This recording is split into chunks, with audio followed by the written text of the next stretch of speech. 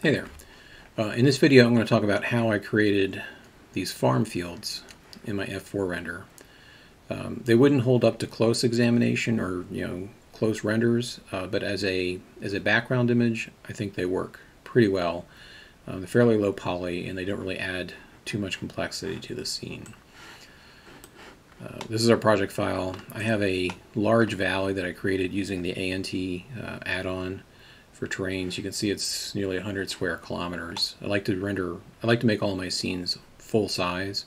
I think it makes things easier between projects because everything always matches up scale wise. In the down here I've got some houses, and I also like to put in scale items into my scenes while I'm working on them so I have an idea of how big to make other things. If you have something that's a familiar size, it's easy to make sure you don't make things too big or too small. Alright, so let's put our field, our crop, or our farm, like right here. That's just going to start off as a mesh. Create a plane, and I'm going to scale it up. And we'll put it here-ish. And we will subdivide it. In edit mode, we'll subdivide it. That's good. Alright, and I'm going to assign a texture to it that I already have. It's called farm dirt, and I'll show you that later. And the next thing we want to do is we want to just smush this down using a shrink wrap. And we're going to push it right down on top of the terrain there. Alright, so it just snuggles down there. And that's good for now. We'll reapply this in a minute. Anyway, so let's hide the terrain for a second. And we're just going to look at our, this is going to be our farm fields. Next thing we want to do in edit mode, if we go to proportional editing,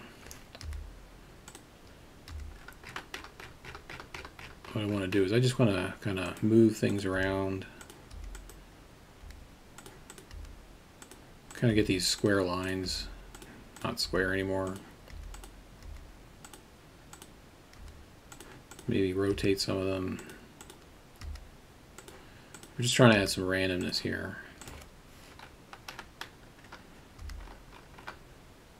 Because what we're going to do is we're going to use these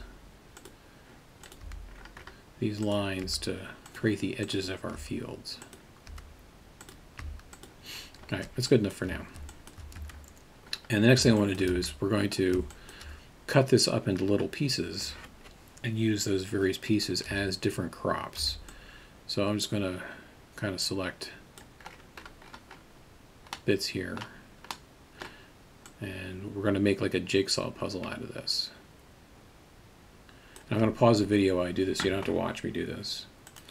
Alright, so I've selected a bunch of pieces here, and I'm going to hit P to separate the selections so they're a separate piece. And I'm going to keep doing that a couple times until I've got like 3 or 4 or 5 sets of these. So I'm going to pause it again. Alright, so I'm finished selecting all the various faces, and I think you can see what I've done here is I've created a patchwork of pieces that kind of fit together like a jigsaw puzzle. The next bit here is to create a little border around each of them. So I'm going to select everything, go into face mode, hit I to inset, and just shrink it in a little bit. Hit Control I to select the outer edge, and then I'm going to delete those faces. Alright, I'm going to pause the video. I'm going to do that for the rest of these as well. Alright, so that's done. So you can see what I've done is I've kind of like created little roads or spaces between what will be the fields. Alright, the next thing to do is add a particle system to these various patches to simulate the plant growth on them. Now I have my quote-unquote crops, my plants, as a collection here, and this is all they are. They're just a bunch of cubes that have been, cubes that have been stretched up tall and gotten a little pointy. As a shader, they're really simple. They just have a principled on them, roughness set to 1, and a fairly desaturated color. Right? You want the colors not to be super saturated, or else it's going to look a little weird. So desaturated colors, and each one of these has a slightly different color. So we got a sage and a dark green and tan, and light tan, and another sage, slightly different, little brown. So these are going to create the the plants in our fields. So we just select one of these, for example, go over to particle settings. I'm going to create a new one, and I just happen to have some here. So you can select this crop one here, and let me isolate that, and we'll zoom in here.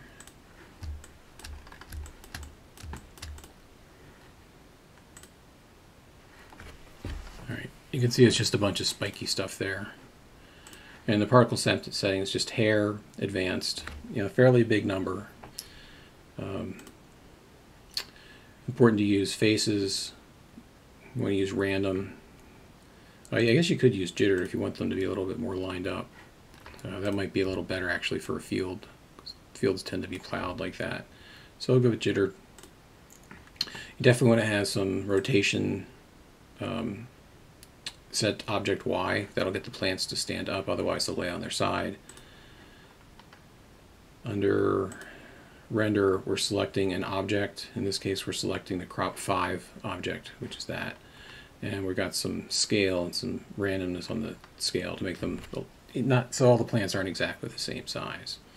All right, so I'm going to go ahead and apply the particle systems to most of the other pieces of crop here. Hold on. All right, so I've applied particle systems to each of these guys, except for one. One of them I don't have a particle system on. That'll just be like dirt fields. One thing I forgot to do beforehand was to do a UV unwrap. So I'm going to go to the top view. I'm going to select everything, and I'm just going to project from view. So we have some UVs to work with. All right, let's look at the one that doesn't have the dirt, or doesn't have the plants on it. There we go. This one. So I want to show you the dirt shader. All right, so for the base dirt, I have this shader. Most of it is, the dirt color itself just comes from a texture of dirt. If you haven't seen Andrew Price's Polygon Uber mapping node videos, it's a very helpful tool. It's a free download. I'll put a link for it in the description.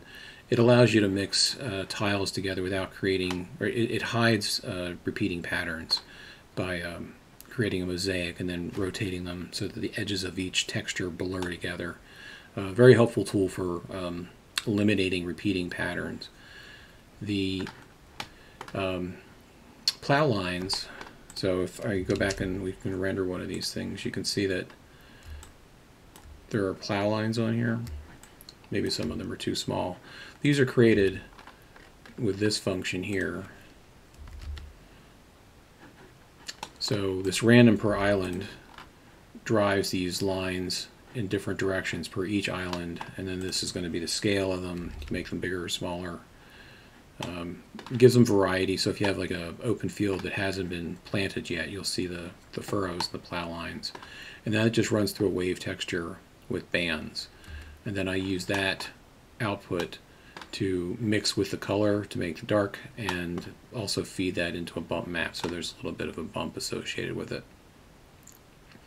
Alright, so that's the actual dirt. And if we go back and we unhide everything, and maybe we'll take a render of this with all the particle systems turned on. Alright, so the render finished, and this is what we've got so far. Now, this was kind of a quick and dirty exercise, a little more time spent on the mosaic of these, and the application of the particle systems, a better result. But I think you get the idea here. We've got a bunch of variety of plants, some roads, some dirt fields with furrows in them, and when you mix it in with trees and better lighting and stuff, I think it does a pretty good job of making a convincing farmland.